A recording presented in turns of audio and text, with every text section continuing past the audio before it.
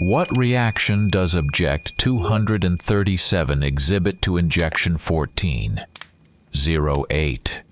Asked the man in his 50s, with a sturdy build, wearing a white lab coat, his tone weary. It was evident that he had grown disillusioned with the project, yet his innate stubbornness kept him going. The scientist looked at his assistant through his bright blue eyes, peering from beneath his glasses. No reaction. The young man, around 25 years old, stuttered, beads of sweat rolling down his forehead. He glanced at the man and flinched, clearly not expecting that manic grin. None at all? The scientist asked, with hints of anger. Object 237 is male. Dr. Reitman, you yourself established that injection. 1408 has no effect on them. All previous male subjects perished when injected with only a quarter ounce of the solution from 1401 to 1407. You yourself determined that the male gender does not react to subsequent injections, the assistant replied, as if reciting from a memorized script. Yes, I forgot, completely forgot. The scientist absent-mindedly tousled the assistant's hair, causing his chestnut locks to stand on end. The man yawned, stretching sweetly. Perhaps you should rest and sleep, the young man suggested, but the scientist shook his head. No, we need to examine Object 237, and then you can go rest. Dr. Reitman stood at the door, about to enter the room, when he turned back to look at the young scientist sitting at the computer. Open the door, he commanded, and the assistant, pressing a couple of buttons, replied, Done. The scientist was about to enter the room, but strange devices began to beep and flash. The young man looked around in fear and asked, What's happening? Steve, go examine the object while I figure out what's happening here, the doctor nervously replied. Steve nodded and left. The man approached the microphone and, pressing a button, spoke loudly and clearly. Station number 5, respond. What's happening? This is laboratory number 6. Station number 5, respond. The microphone squealed, hissed, and then a raspy voice replied, Here. Injection 14. 0. Object 200. 50. Experiment. Oh God. The voice trailed off, but amidst the hissing, screams and moans could be heard. Finally, a wild howl and growling echoed through the microphone before the connection was lost. The man, leaning on the table with his hands, stood motionless. He was pale, fear gleaming in his eyes, and a manic smile spread across his face. Beyond the heavy metal door, screams resounded. The scientist grinned even wider and sat down at the computer to send the experiment results. The sound of keys clicking blended with the cries for help behind the door. The doctor leaned back in his chair, ran his hand through his dark hair, and sighed. Does this mean the experiment was successful? We'll find out soon. He answered his own question, and hearing the sound of the door being torn from its hinges, turned around, arms wide open. A huge wolf lunged at him, 3 times larger than usual, and began tearing into his flesh with savage fury. The scientist laughed maniacally until blood sprayed from his mouth. The animal stepped back from the corpse and headed away. Around was a huge puddle of blood, and the body now resembled mush. Ribs were broken, some entrails devoured, legs crushed, arms broken in several places, exposing bloody bones from the wounds. Only the head of the scientist remained untouched. The animal had bitten through the neck, but the smiling face remained intact. Amidst this mess, only a tag with the number 237, clenched in a fist, stood out. The dead silence was shattered by the sound of the microphone. Laboratory number 6, we received your data. Respond. This is the central base. Respond. The lamps, dimly illuminating the room, swayed.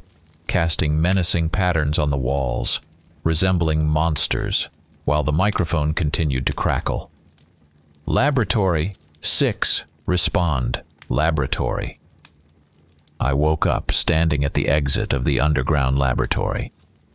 Generally, I often blacked out like this, losing consciousness since I ended up here for experiments. Surely I have some kind of split personality. Whatever, the main thing now is to escape. It doesn't matter how I managed to break free, what happened, it doesn't matter. What matters is that I almost succeeded. I started running without choosing a path, running away from these tortures. I can't take them anymore, so I can't go back. No way. My breath was uneven. A sharp pain grew somewhere in my side. Damn. I slowed down and switched to a walk. Inhale through the nose, exhale through the mouth. Again, inhale, then exhale. Inhale, exhale. Inhale, exhale. That's how my trainer taught me. Before they took me and put me in a cage. Before that. Before the horror. How long ago was it? My breathing steadied. I started running again, continuing the inhales and exhales. That's how the trainer taught me. What was his name? I don't remember. How old was I then, and how old am I now? I don't remember. What's my name? I don't remember either. I've gotten used to being called subject. Now I'm free and I won't go back. Suddenly I fell, tripping over a stone right onto the damp ground. Immediately I stood up, looked around. No one. And I started running again. Can't stop. They'll find me. Run, run, run. Tree branches cut my arms and legs. I looked at them and only then noticed that they were elbow deep in dried blood. I slowed down, stopping. Well, I killed someone, most likely guards. A fair price for freedom. I agree with it. Just need to wash off the blood. I started running again. Inhale through the nose, exhale through the mouth. My muscles don't hurt at all. I'm used to the loads. Steve, I remember his name, recorded data. I ran, lifted weights, dodged projectiles every day. The air became cooler. There must be a body of water nearby. I descended the slope, looked around. I was lucky. No one was there, and a stream rushed through the stones. I started washing my hands. I wanted to drink, but first I had to clean the blood off my hands. The water was icy, but I'm used to sharp temperature changes. In the laboratory, these were ordinary daily checks on the subjects. How long was I there? A week? A month? A year? 10 years? I don't remember. My reverie was interrupted by the crack of a branch. How did I not notice the approach? I turned around instantly. It is a she-wolf, very large, with a strong body and paws, knife-sharp claws, and black fur. I know her past. It was just one time. I was sitting in a cage, and she too. A girl, with black hair. That damn Steve injected her with a big needle with some liquid, recorded data, and left. The girl was in hysterics. She had a fever. Painful blisters appeared on her smooth skin, and then coarse fur. Nails blackened and grew. She probably would have turned into a wolf, but her heart couldn't take it. I don't know her name, where she was from. I only remember how she looked at me in despair, begging for help. She had blue eyes. Then her pupil dilated, her eyes turned beastly. I was very scared then. I tried to run, but I couldn't do anything. And the she-wolf stood before me, bearing sharp fangs. I was afraid to move. A gust of wind tousled my dark brown hair. I flinched. The monster, apparently sensing a familiar scent, calmed down. The pupil in its eyes shrank. The gaze briefly turned human. "Do you know me?" The beast howled. Long and mournful, and then it went away. I breathed a sigh of relief, sat back down on my haunches, and began greedily gulping water from the stream. Only now did I notice that I was naked. The pale skin was covered in dirt from the fall. Or have I also become a monster? Frantically feeling my skin, I exhaled in relief when I realized there was no coarse fur. I exhaled with relief and began to wash myself. As I washed my neck, I cautiously stopped. Someone was coming. "Hey, who's there?" A female voice came from the hill. I couldn't say anything, just growled in distress. Have they already found me? A beautiful and tall woman descended from the slope and approached me. I recoiled, crawling across the stream. "Hey, wait, don't think of me as a pervert, I'm not like that. But you seem to have gotten into trouble," she said. "Come with me. It's not far from here. You're not in danger." The woman turned and started walking slowly. I barely understood her. After all, the lack of communication had taken its toll. I had spent a very long time in a cage. The woman cautiously, fearing to startle me, adjusted her greenish hat, shielding her eyes from the rare beams of light. Who is she? What does she want? And what should I do? I looked at her with bewilderment, expecting danger. "What happened to you? Why are you in such a state?" She continued talking, and I slowly backed away further. "Hey, wait, don't think of me as a pervert. I'm not like that, but you seem to have gotten into trouble," she said. "Come with me. It's not far from here. You're not in danger." The woman turned and started walking slowly. Cautiously, still wary, I obeyed and followed her. We climbed up the slope and walked past the trees for some time. I still feared she might betray me and return me to the laboratory. But still I kept walking, ready to run and hide at any moment. Finally, the woman stopped in a small clearing. There was a pile of black branches in the center, surrounded by stones. A campfire. To the left of it hung a fabric, resembling either a cone or a rounded dome. A tent. The woman went inside and pulled out a stack of clothes with a towel. Emboldened, I took the towel and began to dry myself. "How are you? Are you okay?" she asked with concern. I opened my mouth to answer, but I was interrupted by a shrill cry of a person, followed by a wolf's howl. The woman was frightened. I saw her hands trembling. Darkness clouded my vision. An unimaginably strong heat found me. Pain shot through my body like an electric shock. I felt like I was about to explode. Similar sensations occurred when I was last injected with some liquid. Fire spread through my body. Blood rushed to my face and pounded in my temples. I started to suffocate. My ears were filled with some noise. It sounded like the screams of a person and a wolf, only they merged, forming an indescribable roar that tore through my eardrums. I felt my heart beat faster and faster, and even faster. Suddenly everything quieted down and it seemed like I was asleep. But I didn't see any dreams. The man was kindling the fire. He was already quite tired. The road was long, they walked on foot, then set up the tent. And now this damn fire just wouldn't catch. "Hey, Kevin, are you done yet?" A voice came from the tent. "I'm tired of waiting and starving." "The branches are wet and just won't catch fire," the man grumbled. "If you're in such a hurry, try it yourself." "What?" "Leave the branches alone. I'll do it myself." A voice replied. A woman in her 30s emerged from the tent. Her honey-colored hair clumsily protruded from under the greenish hat, its brim almost hiding her face, but her gray eyes stood out vividly against the hat's dark background. Her face was pleasant. Soft features, thin eyebrows, full lips, and large eyes with long lashes. She was dressed in a shirt made of sturdy material with long sleeves for protection from the sun, insects, and scratches from plants.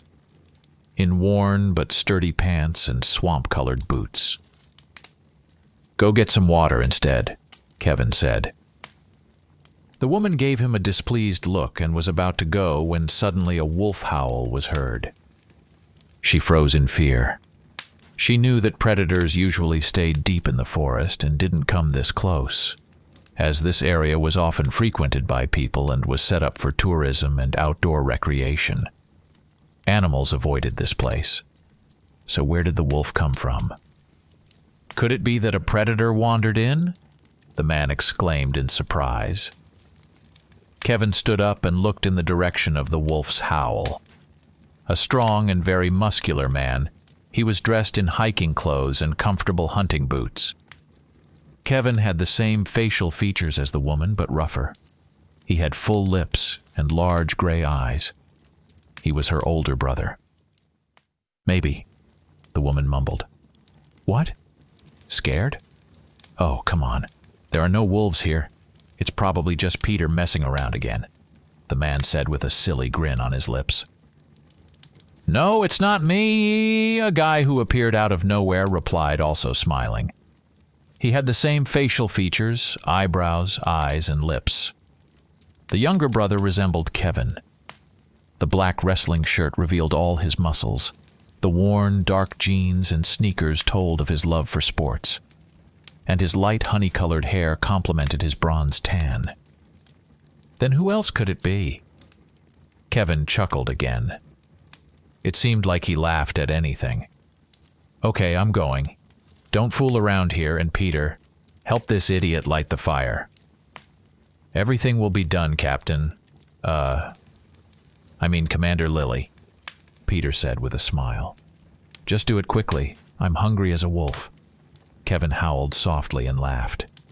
"Idiots," the woman muttered and went to get water. Lily walked for about 5 minutes and watched the forest.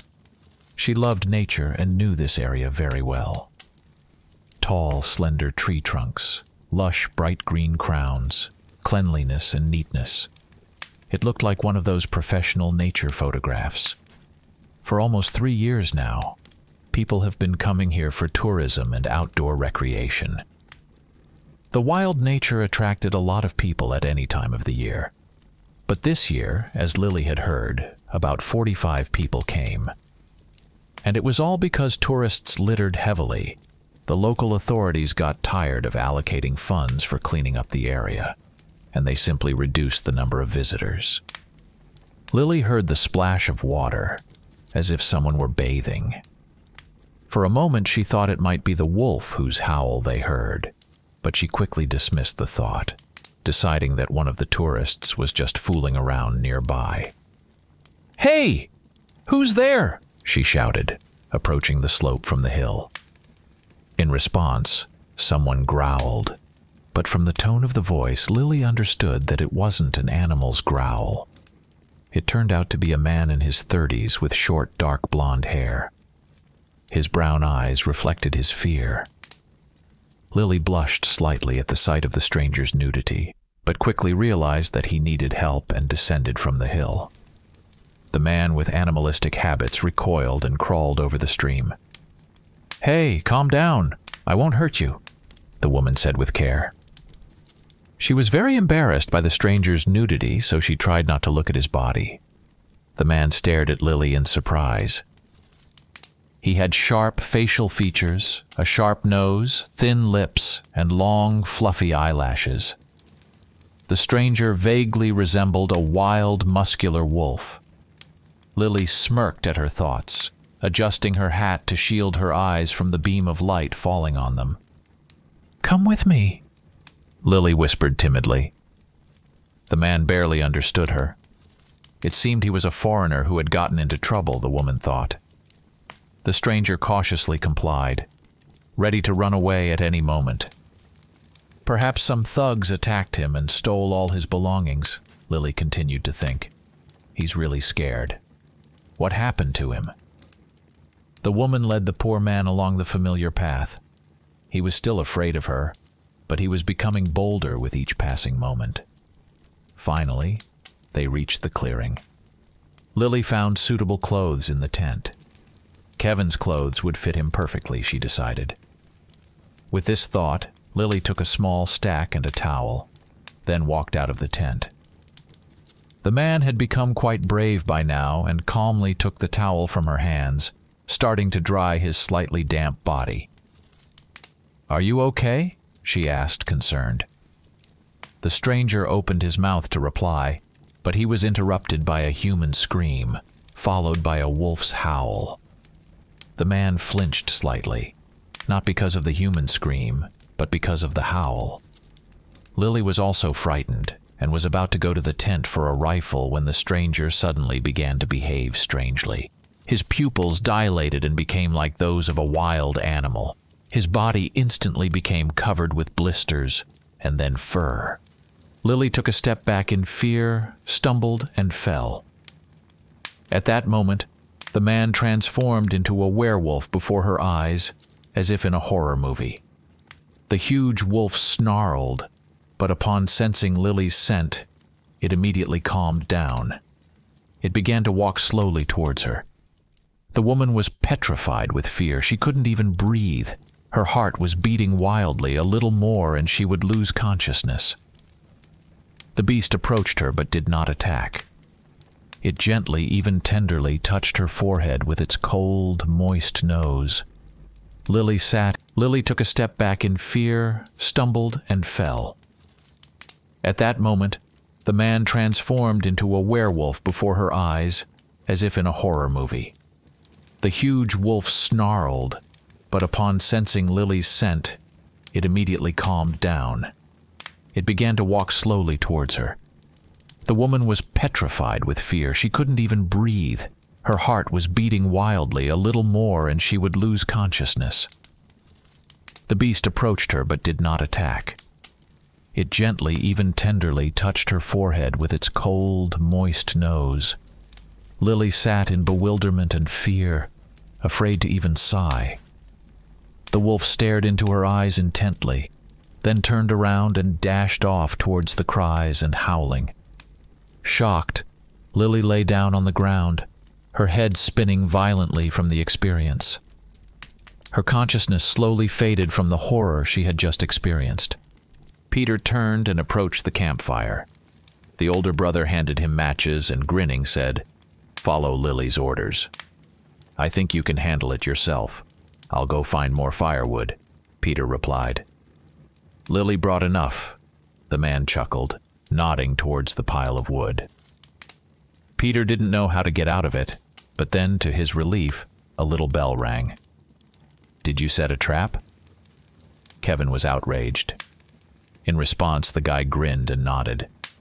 He was clearly pleased with himself. The man clicked his tongue and headed towards the thin thread that was still tugging at the bell. Kevin hadn't gone 50 yards before he noticed a huge she-wolf. The predator was tangled in the rope with its paw and was trying to free itself, growling menacingly. "Peter!" the man screamed in panic. He had never seen such a huge predator in this part of the forest. "Peter, come here quickly!"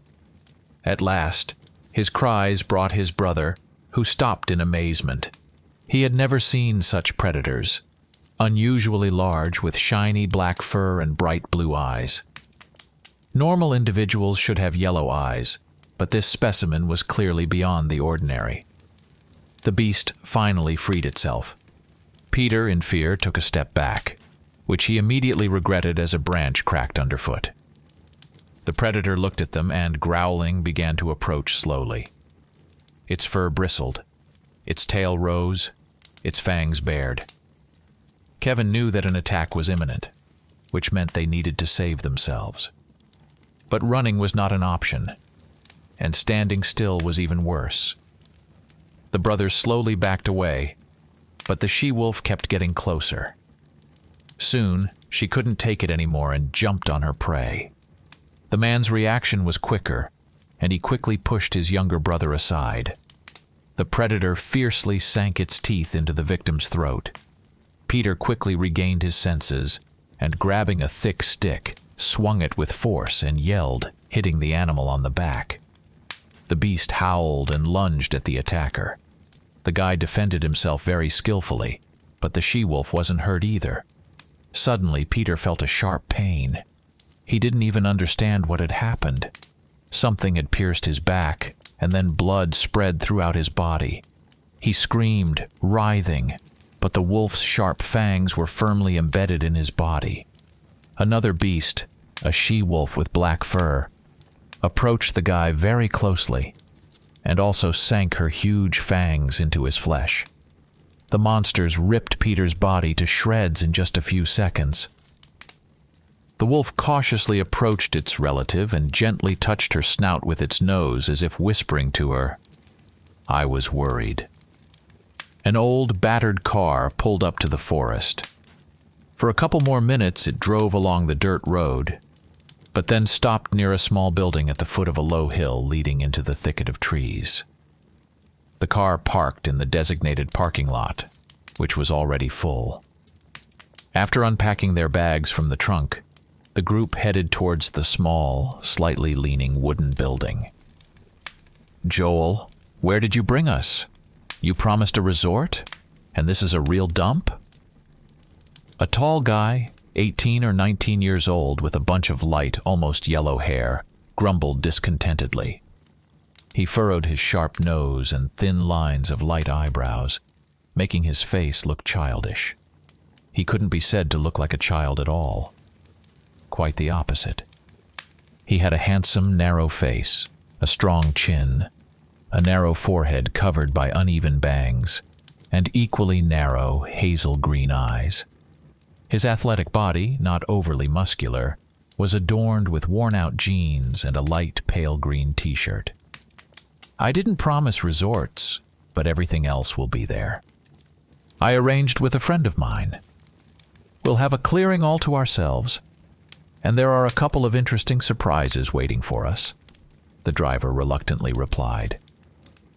He, like their whole group, was slim and wiry, except for Marcus, the blonde, who engaged in sports. Just like everyone else, he was pale. It might have been hard to tell them apart, but Joel always stood out with his brightly green clothes, a cluster of freckles and ginger hair, which he disliked and hid under his favorite yellow-green baseball cap. "What are you plotting here, and what other surprises?" the girl protested. Her voice was, as usual, too loud and high-pitched. Like Joel, she had a cluster of freckles and dark red, almost brown hair tied in 2 braids. The girl preferred blue clothes, jeans, blouse, light jacket, sneakers, even her backpack and hair ties. Everything was dark. Well, Joel mumbled in defense. But Marcus turned out to be more resourceful and talkative. "Angie, we just want to have fun," the blonde said, smiling. However, it didn't calm the girl down. She was already on the verge of throwing a tantrum or causing some other commotion. But the athlete began to defend himself again, not letting her get a word in. "Angie, wait. Calm down. Didn't you suggest having some fun? I thought there would be something more grandiose waiting for us. What a disappointment." Her high-pitched voice once again grated on the ears. "What do you suggest then?" The blonde responded with a slight smirk on his lips. "If you want, we can take you back." Angie looked down. No, she didn't want to go home to her stepfather. She and her brother lived separately because of their parents' divorce. He stayed with their father, she with their mother. Her stepfather tormented the poor girl, and she always looked for any excuse to get away. Another year of long torment, and she would be off to college. But now, in the summer, he was everywhere, watching her every move. Now she had a chance to get away from her tormentor for a long time. Lost in terrible memories, Angie didn't notice tears welling up in her eyes. Marcus got scared. He was always afraid of girls' tears because he didn't know what to do. And now the girl he really liked might start crying. The blonde gently put his arms around her shoulders and affectionately said, "Hey, what's wrong? I'm not kicking you out." Marcus began to whisper something affectionate to his beloved. She had long since calmed down, but the young man didn't remove his hands from her shoulders. Meanwhile, Joel became alert. It was always hard to upset his sister. and now she was on the verge of tears because of an unserious and playful threat. Something's not right here, crossed his mind, but he was distracted by the grumbling of their remaining friends, Emily and Ruth. The former was short and skinny. Her plump cheeks were always rosy, as if she had been out in the cold. Thin lips, narrow brown eyes, chestnut hair always tied back in a ponytail. No, in Joel's opinion, she wasn't attractive, but she was quite cute. Hordes of guys chased after her, but for some reason she always turned them down. With her pale green windbreaker and short denim shorts, she still looked cute, even in such unattractive clothes. The second Ruth had pale, porcelain-like skin, sharp and defined facial features, almond-shaped, greenish-brown eyes, and thin lips. Perfectly straight black hair peeked out from under the hood of a light brown jacket. Khaki shorts revealed her long, slender legs. "Well, are you guys coming in?" a guy suddenly exclaimed, seemingly appearing out of nowhere. The wide smile of his thin lips revealed a row of white teeth. Everyone turned to see Diego. He was a tall guy, the same age as his friends. His brown hair was tousled from running. A small chin, a neat nose, large hazel gray eyes. He was definitely handsome. His slender body was hidden by a snow-white t-shirt and jeans. "I've paid the entrance fee. We're leaving in 5 minutes on their bus and saying goodbye to civilization." The whole group grabbed their bags and backpacks and followed Diego. They entered the building, where about 30 people were already milling about, all with sports bags and backpacks. Inside, it was unbearably stuffy and hot, while outside, the morning chill prevailed. It was too noisy, causing the friends to grimace. It seemed like not 30 people were discussing something here, but 300. "Wait here. I'll tell them you've arrived." Diego grinned and approached the wooden counter. After saying something to the attendant, he returned to the group. "Okay, we're leaving in 10 minutes.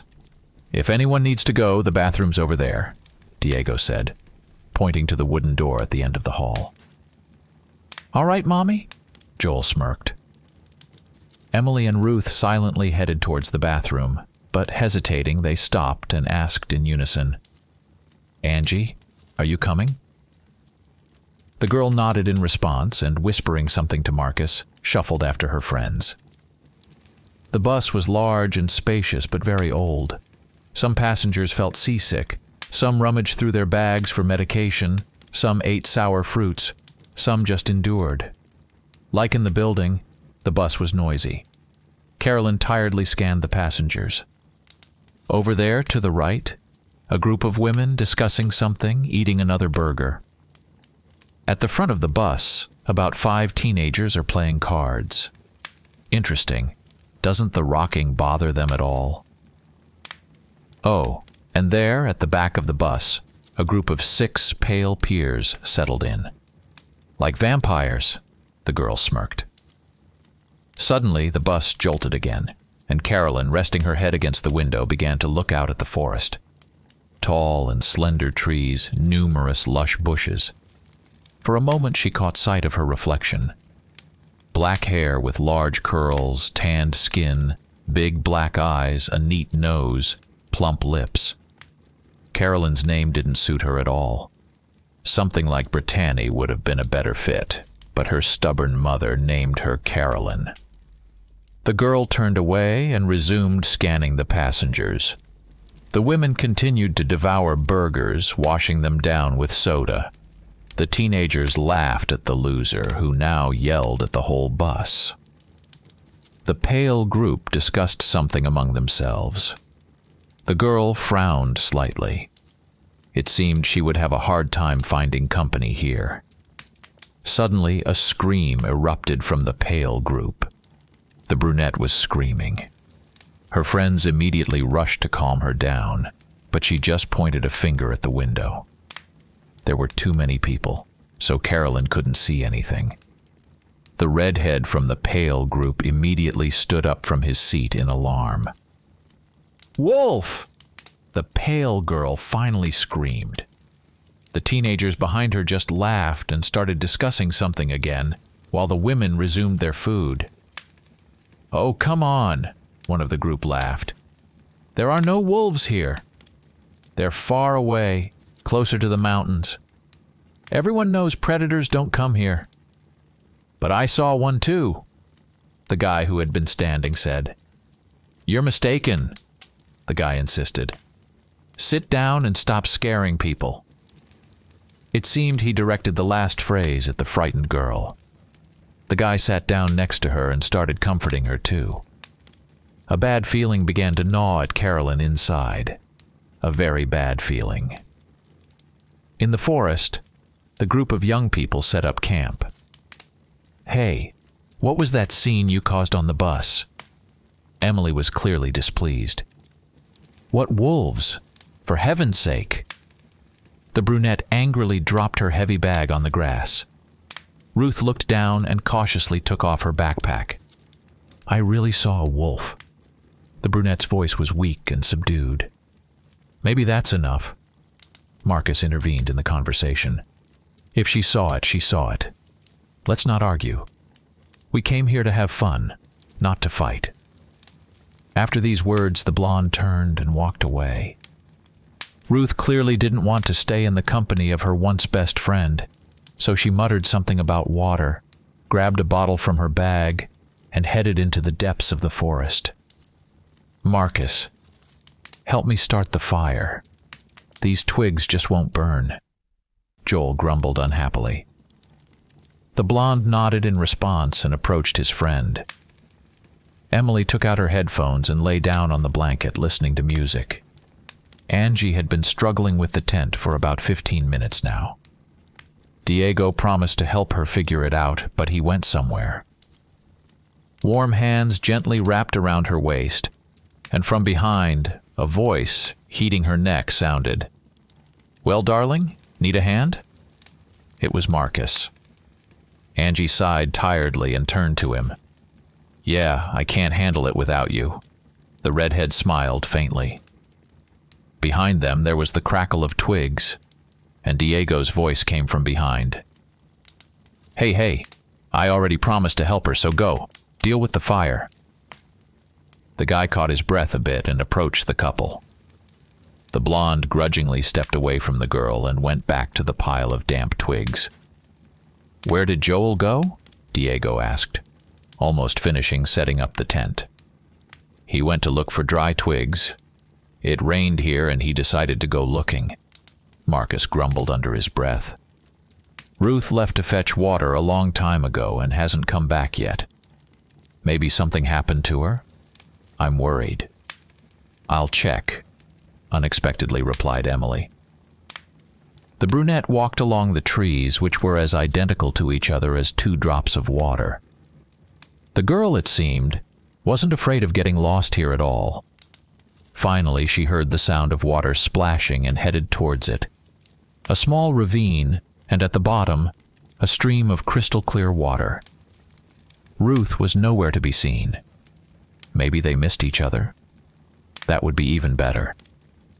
Emily really didn't want to see her friend. She just needed to clear her head, take a walk. How tired she was of Ruth. Always trying to be the center of attention. Emily put her headphones back on and turned up the music louder. So loud that not even her thoughts could be heard. The brunette climbed up the slope and began to walk among the identical trees. A sense of unease crept over Emily as she felt someone might be behind her. She turned around. No one. Perhaps it was just her imagination. But no. The feeling in her chest only grew stronger. Someone was definitely behind her. Emily subtly removed one earbud, then the other, and began to listen intently. Silence. Not even the sound of water splashing could be heard. Had she wandered so far away? Ahead, she could see some tracks. She decided to follow them. Emily hadn't walked 10 meters when she spotted a small clearing with a tent and a campfire. There, lying near the tent, was a woman. She couldn't have fallen asleep on the ground, which meant she was unconscious. What happened here? Emily wondered. She cautiously looked around. The forest and no one else. She decided she needed to help and slowly approached. Carefully, as if afraid to startle her, Emily knelt down. She turned the woman's face up and began to gently tap her cheeks to bring her to her senses. The woman's face twisted in annoyance, and her gray eyes widened in fear. "Are you okay? What happened to you?" Emily asked. The woman, completely ignoring the questions, muttered, "Where is he?" "Who?" the brunette replied with surprise. Well, the wolf." The woman looked extremely serious, sending a shiver down Emily's spine. I heard there are no wolves in this part of the forest," the brunette replied, slightly flustered. "How can that be? But there was a wolf there." "A huge wolf," the woman continued to look around and ask. Only now did Emily realize that the stranger was wearing a park ranger uniform. Strange. What's going on here? The girl thought. "I came with friends, and if you're okay, I'll go back." The girl stood up and prepared to leave. "Have you seen a man and a young guy here?" the stranger asked, and realizing from the girl's bewildered look that she didn't understand, continued. "Well, a young guy, short, skinny, blonde. There should have been a big guy with him." Emily just shook her head. Silence fell, but not for long. The sound of a bell rang out. The woman stood up, slightly swaying, and introduced herself. "I'm Lily. Thank you for, the help." "Emily," the girl replied curtly. "We need to go and check what's there." Lily nodded towards the bell. "Please help me. I'm not feeling well." The ranger smiled warmly. The brunette nodded in response. At that moment, Lily decided that Emily would be better off by her side. There's a terrifying half-man, half-wolf roaming the forest, and this girl could be in danger. Now they were walking together among the trees, following the red ribbon. Emily felt a bit strange helping this woman, but something inside her screamed that she had to. Lily suddenly stopped, causing the girl to bump into her back. "What's there?" she asked, peering over Lily's shoulder. The brunette froze, a wave of nausea instantly rising in her throat as a fresh metallic smell hit her nose and her head spun. What in the world happened here? Emily looked at Lily. Her face was a kaleidoscope of fear, horror, pain, confusion, and disbelief. "Wolves," she whispered almost inaudibly. The girl once again stared in horror at the bloody corpses, but quickly looked away. She felt sick to her stomach. Ruth approached the ravine and descended the slope. There, the coveted stream. She unscrewed the bottle cap and immediately dropped it on the ground. Reluctantly, she bent down and rinsed it off, then filled the bottle with water. The crystal-clear water turned out to be icy, as if it had come from a freezer. Ruth stuffed the bottle into her bag. She had already turned around and taken a step up the slope when she stopped. The brunette saw a track, large and clearly not human. Curiosity got the better of her. She approached the indentation. "It looks like a dog's, but much larger, right?" A voice echoed her thoughts, and Ruth, startled, immediately looked in the direction it came from. Ahead stood a tall, fair-haired man, strong musculature, dark clothing. "Sorry to startle you," the man smiled, and his face was covered with a fine network of tiny wrinkles. Ruth couldn't even think he was old. She wouldn't have given him more than 35. "My name is Howard. I used to be a hunter, but now I've come on vacation with my daughter." "Ruth." The girl fell silent for a couple of seconds, and looking back at the track, asked, "Do you think it's a wolf?" The brunette spoke with doubt, but emphasized her thought firmly. The man squatted down. Ruth followed suit. "It's a wolf. Without a doubt. Look, an adult wolf's track resembles that of a very large and heavy dog. Usually a wolf's paw print is very compact. The pads of the fingers and claws are clearly imprinted.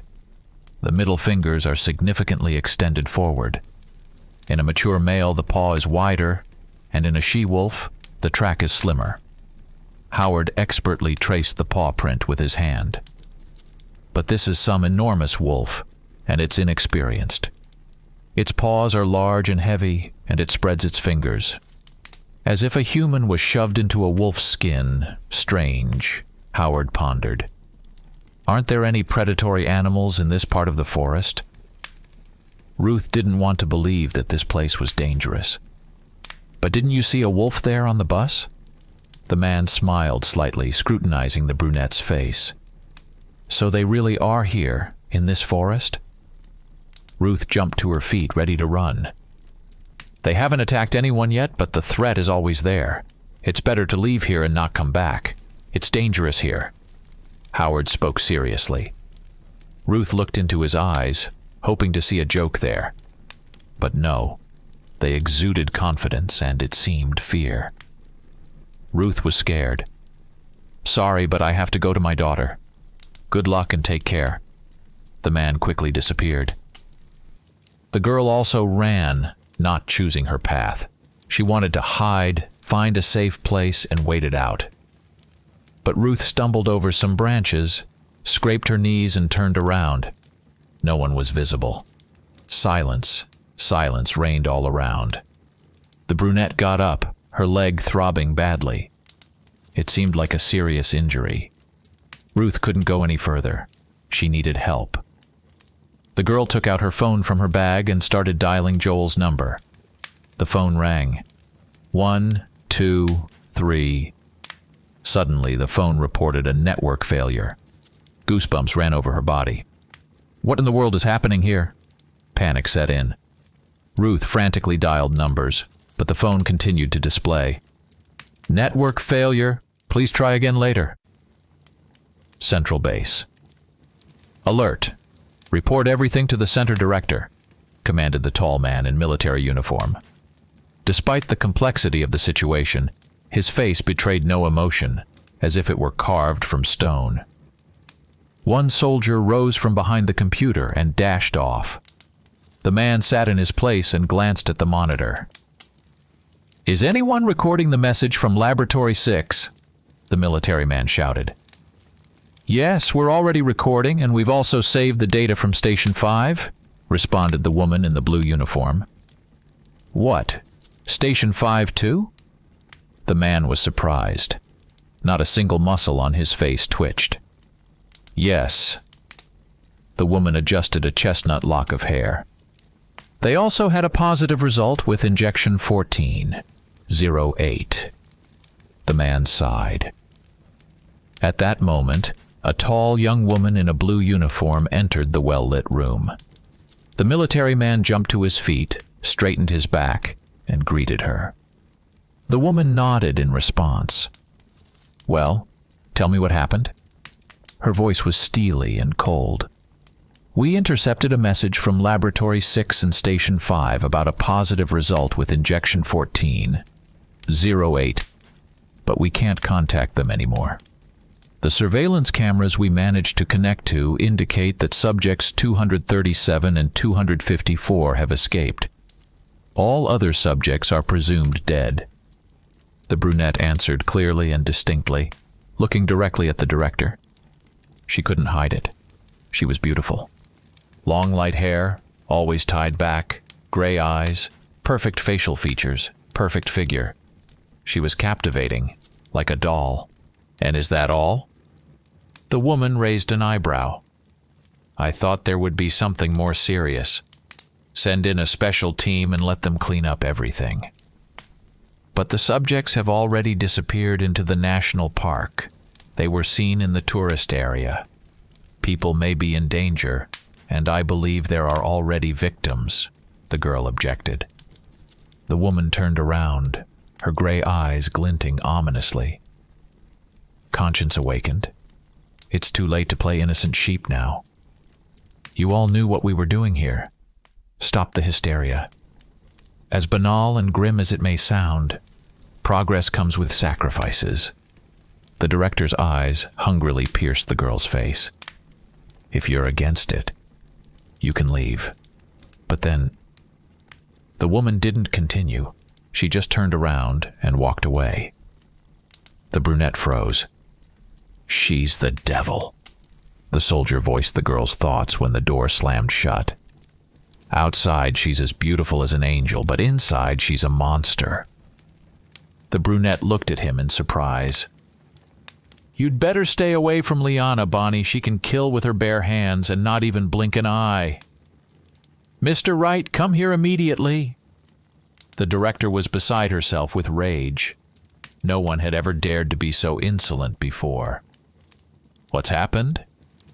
The military man was already accustomed to Liana's demeanor and thus reacted calmly. That girl who dared to oppose me, what's her name? The woman asked sternly. Bonnie Millen. Get her out of my sight. The woman had calmed down completely now, her voice even and cold. Is that all? Wright asked again. The group should already be moving out. Let them find out everything and report back to me personally. I want to know how many people have died, and where and how many survivors are left, if any. Liana's face remained stone cold and impassive. Is that all? No. Send another group to evacuate the tourists. But if necessary, they are authorized to take action as they see fit. We don't need any media uproar, that's all. Wright left the office and dispatched 2 teams to clear the laboratory and station, and a third to assist the people who had unfortunately found themselves trapped with the werewolves. The special group had 2 tasks, either to help the tourists or bury them in the forest if needed. Ruth! Where are you, Ruth? Joel yelled. The girl had gone to fetch water 2 hours ago and still hadn't returned. Thoughts of wolves wandered through his mind, but he quickly dismissed them. It was all untrue. It had to be. Joel? The girl's voice suddenly cut through. The boy ran in the direction from which he thought he heard the voice. Joel, I've hurt my leg and can't walk, came from somewhere to the right, behind the bushes. I'm coming! The boy pushed through the scratching branches. Joel! Ruth screamed in terror. I'm here already! The boy didn't finish his sentence. He saw his pale friend sitting on the ground, leaning against a tree. And 10 yards away from her, a huge wolf with black bristly fur was snarling. The boy froze, not knowing what to do. Quiet, don't move. He couldn't understand how she could move anyway, but he still tried to reassure the distressed girl. I'll come over and help you. Joel took 1 step, then another, a third. There were only a couple of yards left to his friend. From here, the wolf seemed even larger.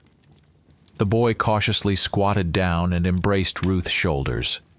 Quiet, quiet, don't be afraid. Everything will be fine. If in a normal situation his voice would have been calming, now it only made things scarier. The boy didn't take his eyes off the wolf and tried not to make any sudden movements. It seemed like even time had stopped. The silence was shattered by an unexpected human scream. Max and Ruth flinched, and the wolf, as if waiting for this scream, glanced at the potential victims once more and ran away. The boy exhaled. It was only now that he realized he had hardly been breathing all this time. The brunette burst into tears. I told you. She choked on her sobs. There are wolves here, and you didn't believe me. Ruth stuttered through her tears. Shh. It's all over now. It's past. Don't be afraid. Joel trembled, but still awkwardly tried to comfort his friend. Let's go back to the tents. We'll gather our things and leave. What the hell happened here? Emily asked fearfully, wiping her lips with her sleeve. Wolves. It killed. Lily squeezed out each word, tears streaming from her eyes. I'm leaving. Screw this whole vacation. Screw these wolves. Screw this forest. The brunette panicked. Ruth and Joel were right. All this time here in the woods there were wolves. Hungry wolves. The woman fell silent. Just half an hour ago everything was fine, and now she saw the gnawed corpses of her brothers. We need to call the police. Lily muttered absent-mindedly. Hey, listen, let's go. Gather your things and run from here. Emily couldn't calm down. Every second felt like an eternity to her. She felt like the wolves were nearby, about to attack. We won't make it out. We're all going to die here, Ruth lamented, walking along the path and leaning on Joel's shoulder. Hey, calm down.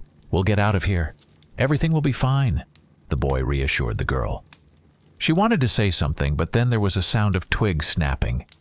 The couple froze, and it seemed like they even stopped breathing. Joel, Ruth? Is that you? A familiar girlish voice was heard. The relieved teenagers turned around. Emily crawled out of the bushes, all scratched up, followed by some stranger.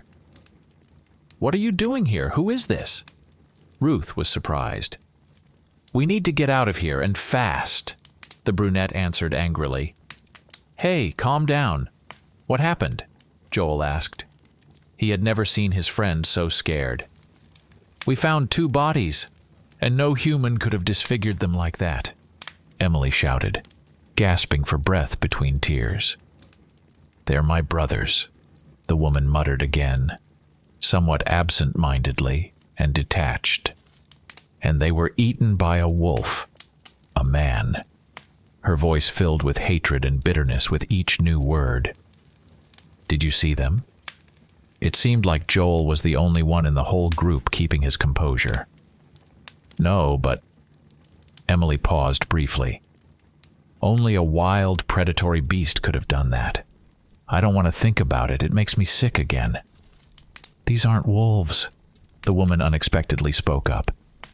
The man turned into that creature right before my eyes. They're werewolves. What? A man? A werewolf?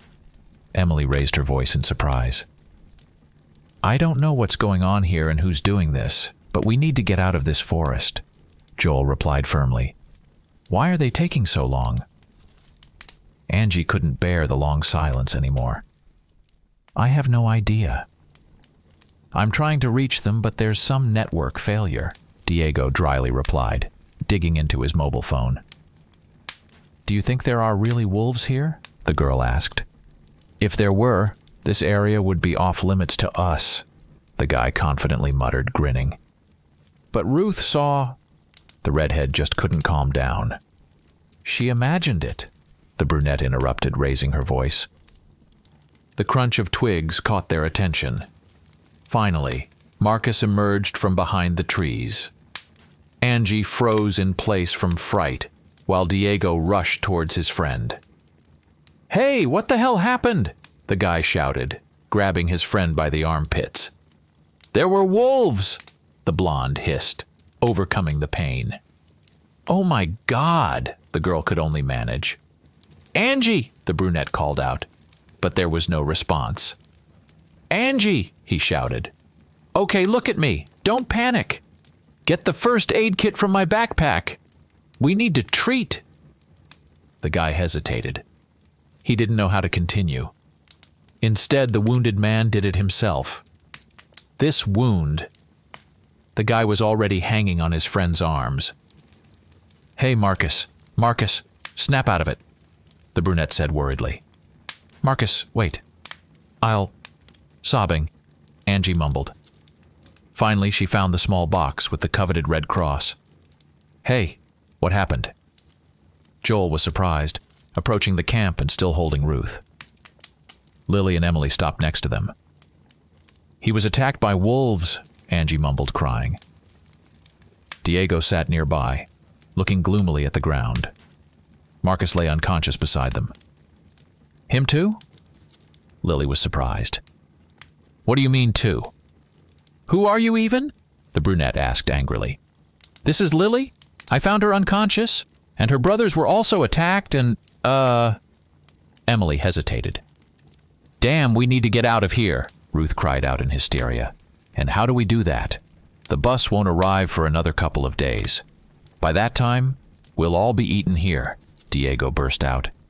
There's an old abandoned ranger station here. I keep some things there, and I left my car nearby. If you're coming, I'll show you the way, Lily said. Carolyn set up the tent and was about to rest when her father came. He seemed agitated and was breathing heavily, apparently having run. Carolyn, there's no time to pack. We're leaving. Take only the essentials, the man suddenly said, starting to pack his backpack. Dad, what happened? Why are you breathing like that? Carolyn didn't expect her father, who had been preparing for this trip to nature for several days, to suddenly decide to turn back. There are wolves here, and very large ones at that. We still don't know what other predators have entered the tourist area. The girl on the bus was right. Now it's not safe here. Take water and food. Leave everything else, Howard said sternly. But Dad, the bus doesn't get here until, There's an old ranger station nearby. Let's try to hide there for now, the man interrupted his daughter. Come on, hurry up. We don't have much time. The young people treated Marcus's wounds and, improvising stretchers from improvised materials, laid him down and set off with Lily. The woman wanted to cry all the time. She was in pain, but she understood that she had to help these kids get out of this forest. Most of all, she was angry with herself. Why did she bring that strange man to the tent? Why didn't she call her brothers right away? It was stupid. Her desire to help turned into a great tragedy. Emily pulled her out of her thoughts. I wanted to say thank you, and I know it's hard for you. It's too early to thank me. When we get out of this damn zone, then we'll talk. We're close now. Tell the guys not to lag behind, Lily said, and briskly strode ahead, in the depths of the forest. This is Charlie 3. We see a group of people heading towards the old ranger station. There are wounded among them, they radioed to the center. Priority is to find the escaped test subjects. Do you see them? Meister Wright, who was currently leading the operation, asked. No, there are no subjects nearby, Charlie 3 reported and added. Should we proceed with a plan to evacuate the campers? You said there are wounded among them. Have they had contact with the subjects? Wright asked again. The wounds indicate an attack by a wild animal, confirming it. They radioed back. Evacuation plan canceled. Proceed to liquidation, Wright sentenced the tourists and disconnected. The group reached the station, and Lily immediately ran to the car. They were very tired. After all, Marcus turned out to be quite heavy. Besides, the mental stress was taking its toll. All the way, the kids felt like they were being watched by wolves and were about to be attacked. I'm so tired. Why did I agree to come here? Ruth started hysterically again. Shh! Shut up! Emily rudely interrupted her. What? You shut up! The girl would have argued, but suddenly Joel covered her mouth with his hand. Do you hear that? He whispered to Emily. The girl nodded. Someone's there, she said even quieter, pointing in the direction of the forest thicket. Lily also heard the noise and tensed up. She looked at the group of young people and motioned for them to be silent. Rustling, another rustling. Someone was approaching them. Everyone froze in fear. Had the wolves tracked them down? What should they do? Run. But where to? Lily was preparing herself. She knew she didn't stand a chance against the beast that even her older brother, an experienced hunter, couldn't handle. But she felt a burning, almost uncontrollable desire to avenge Kevin and Peter. The noise grew louder, closer and closer. and then two figures emerged from the forest. It was a man and a young woman. "Mr. Howard!" Ruth suddenly exclaimed with relief. "Huh? What?" The man was surprised. He didn't expect to see a group of young people here. "It's me, remember? The wolf tracks. We met by the stream," Lily said. "I remember, but what are you all doing here?" He suddenly fell silent when he saw the parked pickup truck. "Is it operational? Can we use it?" "Yes," Lily said. "I can take all of you. Someone will just have to sit in the truck bed." "It doesn't matter. Let's get out of here," Howard said, and quickly headed to the vehicle. At that moment, he heard a whistling sound. Then everything went dark. The last thing he heard was his daughter's scream. "Daddy!" Carolyn screamed, running to her fallen father. She squatted down and tried to lift his head. But another whistling sound came from the forest, and Carolyn was hit in the leg.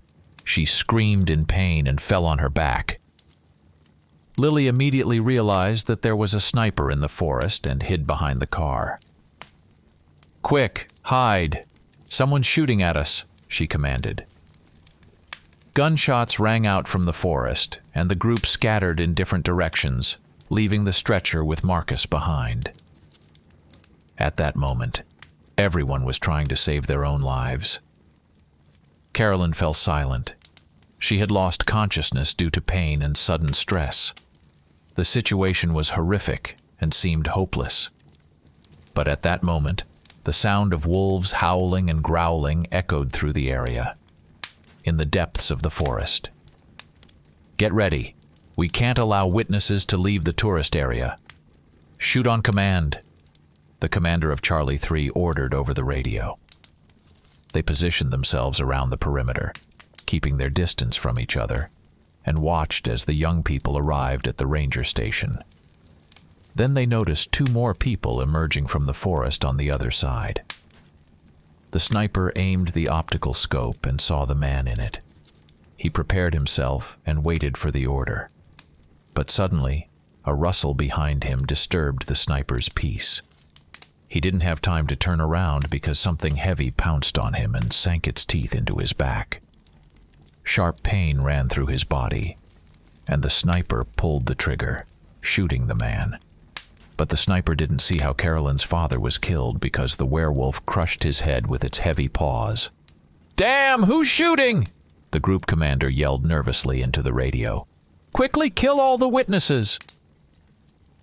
Charlie 3 began the liquidations operation, but they were not alone in the forest. And while the soldiers watched the tourists, werewolves slowly approached them. The sound of howling and beastly growls filled the air, and the battle between the escaped monsters and the elite squad of professional killers began. Gunshots, cries, and groans echoed everywhere. Immediately after the death of the sniper, the group commander died.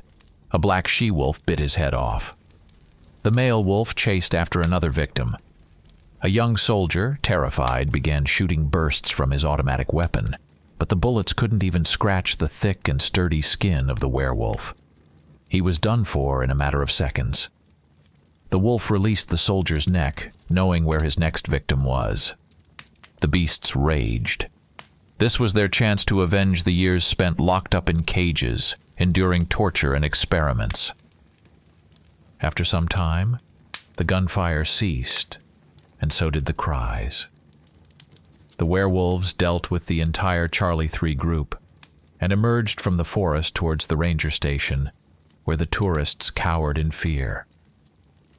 Lily watched as the killer of her brothers slowly and majestically emerged from the thicket. She wanted revenge, but when she saw the huge wolf again, she was petrified and couldn't even breathe. The werewolf was covered in blood, its fur, its sharp teeth. Everything about it indicated that this beast couldn't be stopped. And furthermore, it wasn't alone. Escape from them? Even in the car, it seemed like a foolish idea. Lily suddenly realized that they couldn't do anything, and soon she would join Kevin and Peter in the afterlife.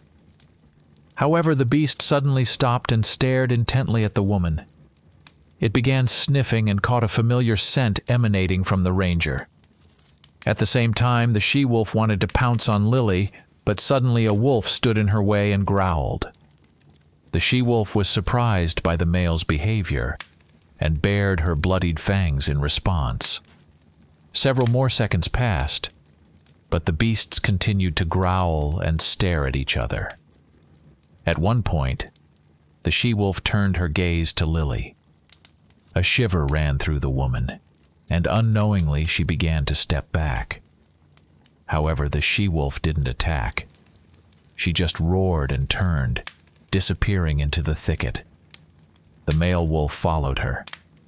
He didn't even turn around or look at Lily. The woman fell to her knees and cried. She would live, but she would never be able to avenge the death of her loved ones.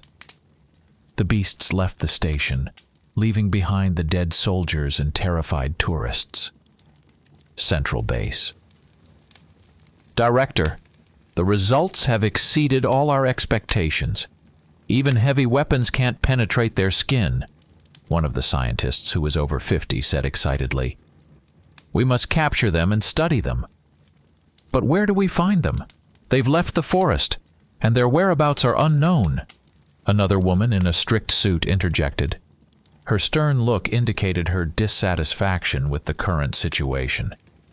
That's not a problem. We'll find them through the bodies, Director Liana said. They'll get hungry, or their animal instincts will awaken. One way or another, they'll leave a trail, and we'll catch them. The Council would like to minimize civilian casualties. The woman in the suit spoke again. Your carelessness has cost us dearly. All of this mess is your fault, Director. I don't deny my responsibility, and I'm ready to answer to the Council, Liana interrupted the woman. But don't forget, results are paramount, and our successes in this regard are undeniable. Stop arguing, the old scientist spoke again. This injection 1408 is simply miraculous. We need to repeat the experiment. Have you prepared the test subjects, Director? He asked impatiently, and with a manic excitement. Yes, those are the same girls and boys from the tourist group. We've already injected the oldest among them, the woman who had contact with Object 237, and she's under observation, Liana replied. Wonderful. I would like to see her first, the scientist said, and they headed together to laboratory,